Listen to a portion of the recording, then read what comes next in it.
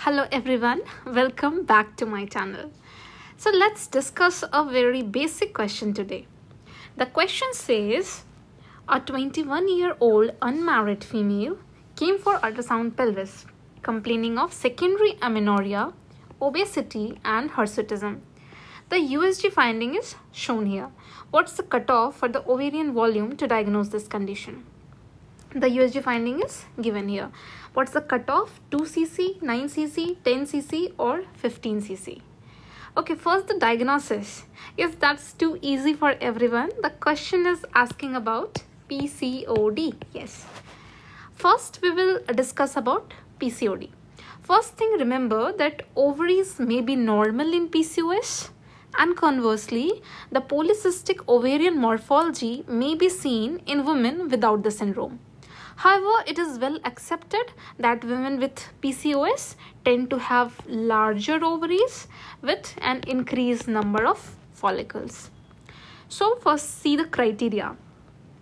In patients who are more than 8 years post-menarche, that are aged more than 20 years, and using transvaginal sonography, the criteria is the follicle number per ovary should be equal to more than 20 and or the ovarian volume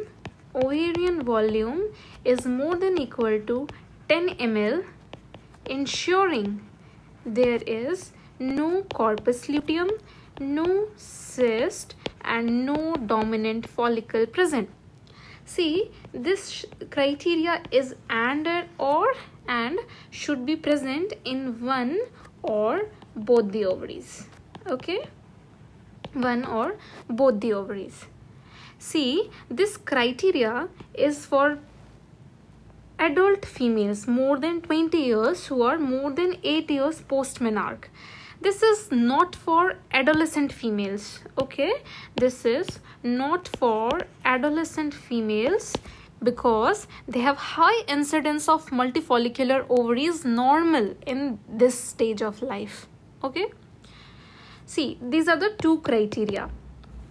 There are other features also, other features that has been described but do not contribute to the diagnostic criteria.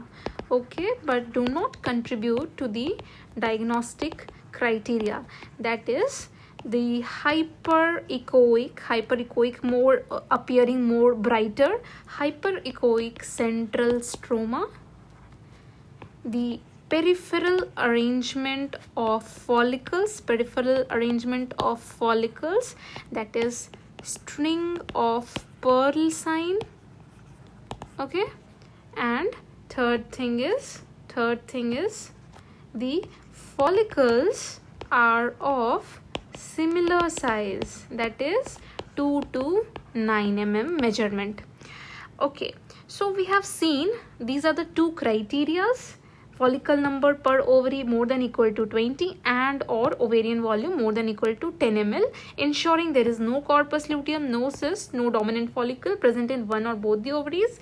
Remember, this is for the more than 8 years post-menarche, more than 20 years old female.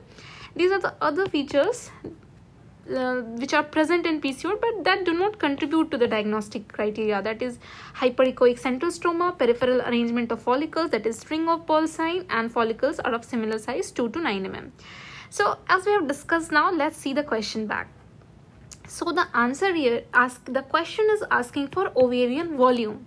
So the answer is here is 10 cc. See, this 2 and 9, actually these are 2 to 9 millimeter size of the ovarian follicles, but they do not contribute to the criteria. Okay, so finally let's see this diagram, this transvaginal scan picture, which shows the ovary is having hyperechoic central stroma. The follicles are arranged in the periphery. The follicles are of size 2 to 9 mm and overall the ovarian volume is more than equal to 10 ml. So that's all for today. Thank you everyone.